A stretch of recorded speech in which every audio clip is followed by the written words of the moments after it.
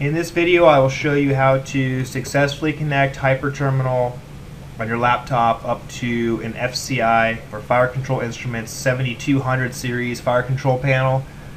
This is one of FCI's older panels, and the programming cable you need for this is either going to be a DB9 for the very old version or a DB9 to RJ11 for the newer version of this old panel.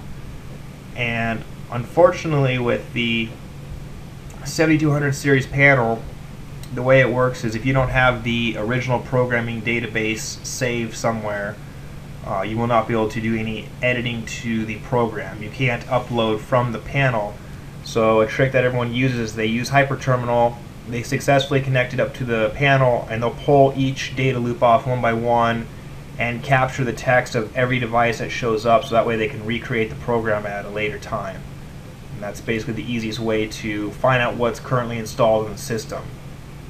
So with that said, HyperTerminal, like I've stated in other videos, does not come on Windows 7 or 8 or Vista. It only comes on XP and older, so if you don't have it and you're running a newer version of Windows, check out the link in the description to this video. It'll have a link to my Facebook group.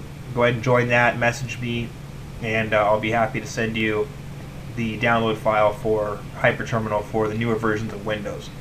So once you have it successfully installed on your Windows laptop, double click it to open it up. It's going to ask you to give this connection a new name.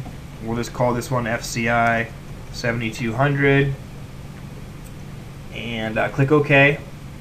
Select the COM port here on your laptop that you're going to connect to the panel with. We'll just leave it at COM1 for the example. And this is going to bring up your port settings. So this is an old panel.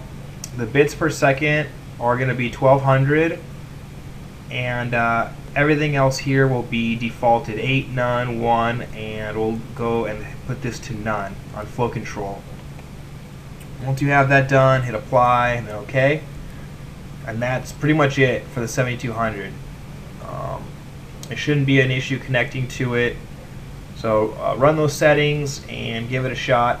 Once you're in this setting, like I said, just push enter on your keyboard and you should get a mimic display here of what's on the 7200. And like I said, it works great for pulling the loops off and capturing all the information that comes in trouble on the panel, or if you're doing a test, you can capture a text file of all the devices tested. To do that, just go up to transfer, capture text, and save it to a text file on your desktop, and you can email it or print it at a later date. Alright, be sure to check out the description for a link to our website and Facebook group. Feel free to join, and go ahead and subscribe to our YouTube channel for more fire alarm related videos. Thanks.